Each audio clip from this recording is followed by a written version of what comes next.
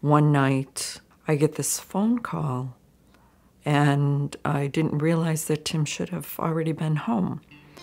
It was about 10 to 10 in the evening. Tim worked till 9 o'clock. He should have been home by 9:30. And it was the hospital calling, saying that my son had been in a serious accident and that I needed to come to the hospital. And the first words out of my mouth was, "Is he dead?" Tim was an extremely strong-willed, rambunctious child. He wanted to try and do everything. He was energetic, fun-loving, sweet, compassionate. He just enjoyed everything he did, and he enjoyed his friends, and he enjoyed life. When Tim started to first learn how to drive, I told him, the rules as to what he needed to do to get a license. I wanted to make sure that he took driving seriously and that this just wasn't a rite of passage. So Tim ended up getting 2 jobs, trying to get enough money to pay for his car insurance in the car. And so Tim didn't even get his driver's license until he was 3 months away from turning 18.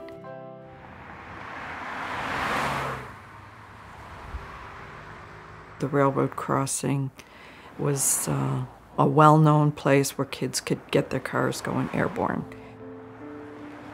So my son went over those tracks about 70 miles an hour. Flew airborne, hit down, bounced up, hit the ground again, and then the wheels caught the curb and it just whipped the car around the telephone pole. And he ended up in a coma for 3.5 months before he actually passed away. Despite all of the things that we had done, all the actions that we had taken to get Tim ready for the responsibility of having a driver's license, he still made a poor decision and got into this horrific accident. And, he paid for that choice with his life.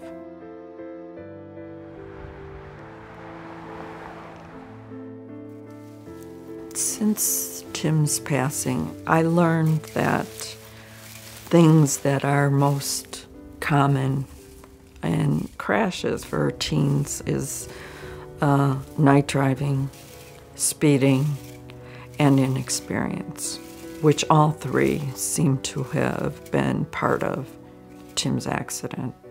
And that it is actually the first year of driving that is the most critical and most dangerous for a new driver. Not from 16 to 17, and just because I waited that extra year for my son to get his license, that he was going to be more mature and more ready.